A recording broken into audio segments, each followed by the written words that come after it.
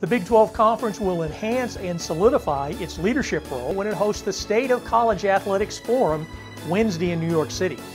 We talk with Commissioner Bob Bowlesby, who explains why the Big 12 is hosting this event.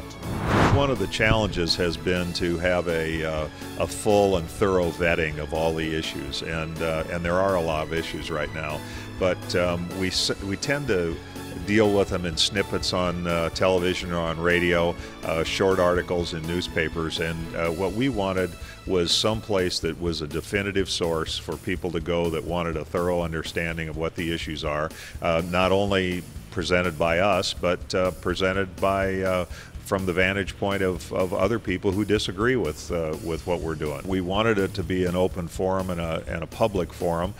We don't know what we'll have in the way of attendance. We expect that there'll be good media coverage of it, and of course we'll be streaming it so anyone can watch it live that wants to, or there'll be an archive that they can go to and view it at a later date if they'd like to do that. Jimmy Roberts of NBC Sports will serve as the moderator. In addition to Commissioner Bowlesby, the panelists will include Baylor President Kenneth Starr, Kansas State Athletic Director John Curry, Texas Athletic Director Steve Patterson, West Virginia Athletic Director Oliver Luck, Donna Lopiano, President and founder of Sports Management Resources, Armin Katayan of 60 Minutes Sports, former University of Texas athlete Selvin Young, Juliet McCure of the New York Times, and Kevin Blackistone, Professor of Sports Journalism at the University of Maryland.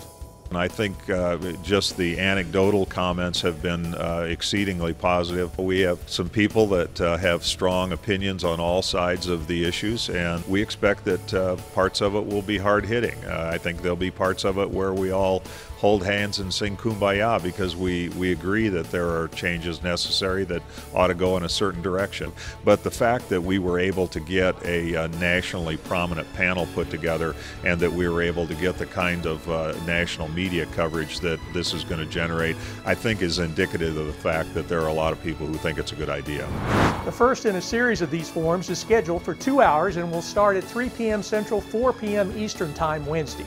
The forum will be streamed by Campus Insiders, which will also provide coverage following the forum. The Big 12 hopes that fans can find the time to watch the forum Wednesday, as you have a stake in what happens over the next months and years in college sports.